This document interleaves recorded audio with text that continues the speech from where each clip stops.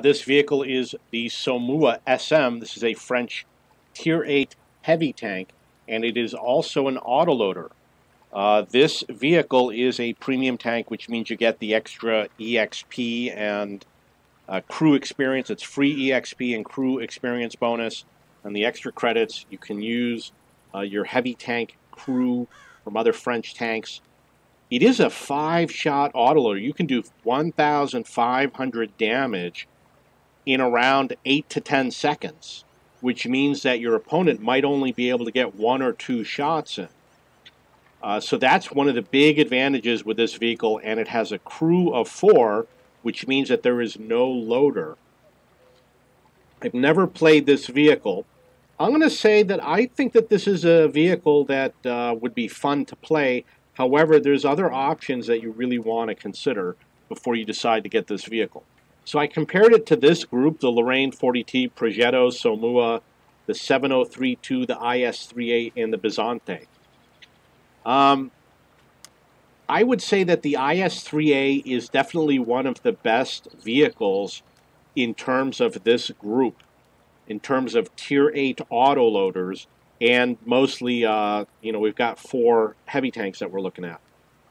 The Somua penetration is actually the highest. Gold rounds, not so much. The gold rounds are not that much better, but the regular rounds are actually pretty good. In terms of armor, it's a little bit average. In terms of heavy tanks, it's actually the lowest of the group. The strongest being the IS-3A and the 7032, and then the Bizante, and then the Somua. And in terms of speed, it is the slowest at 37. So you can see that the statistics are not really going for it. In terms of the gun, all these guns are different. The Bizante is an auto reloader, and the IS-3A is an auto reloader, and the 7032 is an auto reloader. That means that you can either load up a couple shells, either 2 or 3. The 7032 is 2 shells, and the other ones will allow you to do 3 shells. Just going to verify real quick. And once you finish firing your 3 shells, you can fire it as a regular tank. The Somua, you have to wait for it to reload, which could be, 20, 30 seconds. So that's one of the disadvantages with the Somua. The other issue is that the 7032 is a double barrel gun, which means you can literally do 800 damage in one shot. It's a little bit fun to play. I'm going to tell you, it's not going to give you a huge advantage in the game. You're not going to go around blasting every vehicle for 800 damage, but it's fun to play, and I enjoy playing that vehicle more than the Somua SM. The only disadvantage you're going to get with these other heavy tanks is that the penetration value is going to be lower with the regular rounds. The Bizante is not the greatest tank. Regardless of what it looks like, when you play it in-game, you got to be a little bit cautious with it. You're probably going to take more damage than you want to.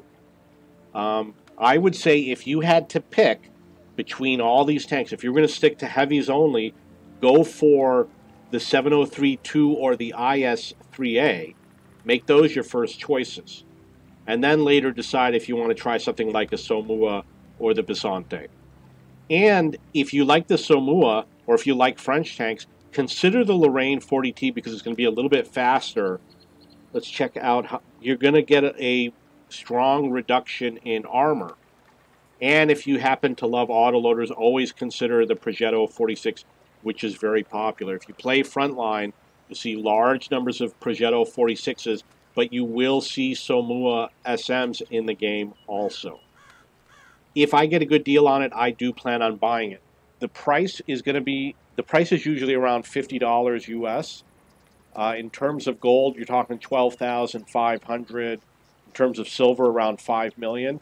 During the auction format, you're probably going to start at around 3 million silver, maybe 8,000 gold, and they usually don't do a cash value. Now, how do you equip this? If you are stationary when you fire, you use a gun laying drive. If you move around a lot, you use a vertical stabilizer or the improved aiming module. So if you see yourself while you're sniping and there's a tank off in the distance, you're going to unload 5 shots, you got to use the gun laying drive. The vertical stabilizer doesn't do anything. But if you're really close and you peek out and you fire and you back up and peek out and you fire and you back up, you use the vertical stabilizer. If you go out, you fire 5 shots and then you back up, you use the gun laying drive. You use the gun laying drive when you are motionless, when you're aiming, and you use the vertical stabilizer and the improved aiming mechanism if you're moving while you're aiming. The other advantage, of course, is you can use your French heavy tank crew. There are other autoloaders in the French tech tree. So you've got the 5100, the 5120, the AMX-50B, and of course you got the Foshes and the Bat Chats, and this Bat Chat and that Bat Chat, and all the light tanks. Some of these EBRs are autoloaders. These heavy tanks are not. So there are some other vehicles. If you do not purchase a Somua, but you still want the vehicle, you can get the AMX 5100 in the tech tree. You don't have to pay for it. You can earn it. And you get a 6-shot autoloader with the same penetration. You can do a lot more damage. So you might want to consider, if you are undecided, just go for the AMX 5100. It's not a premium vehicle, but otherwise it might be a little bit better than that Somua SM. We're going to add it to the comparison.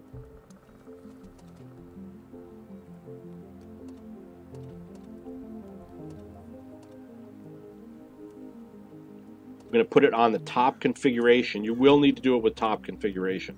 You can see that the penetration for the regular and the gold is going to be about the same. The armor is better on the Somua SM. You won't be able to change that.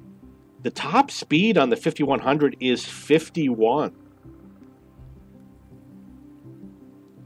So if you don't get a chance to get the Somua, don't worry, you can get the 5100 and you should still be happy. If you have any questions or comments, please post below.